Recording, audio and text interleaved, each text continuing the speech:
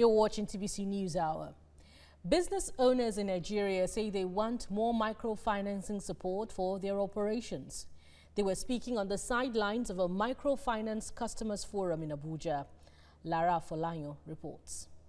Microfinance banks are small-scale financial institutions to give funding support to small businesses in Nigeria. They are to ordinarily provide loans that will in turn create jobs while contributing to economic growth and development.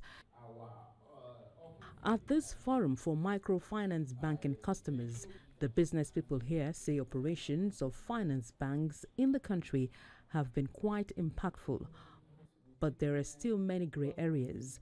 These business people, for example, have benefited from microfinancing, but have some suggestions on better service delivery. They could disburse fund in 2-3 days, as against maybe 5 days, and of course reduce the interest rates further.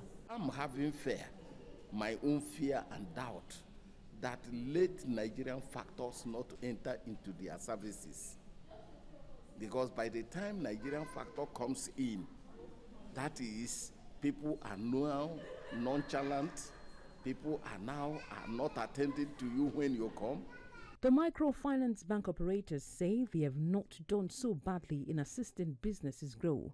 They lament inadequate government support, poor mindset about loans in the country, and an unimpressive microfinance banking culture. You have to spend money to be able to generate your own power. You have to spend money to secure your business and your environment. I think these are basic roles the government ought to play. For the ordinary man on the street, is for government to be able to deploy some funds into microfinance space, for them to be able to give loans that are not, expensive. Economic watchers say the microfinance institutions should be major drivers of the Central Bank of Nigeria's financial inclusion strategy, particularly in rural areas.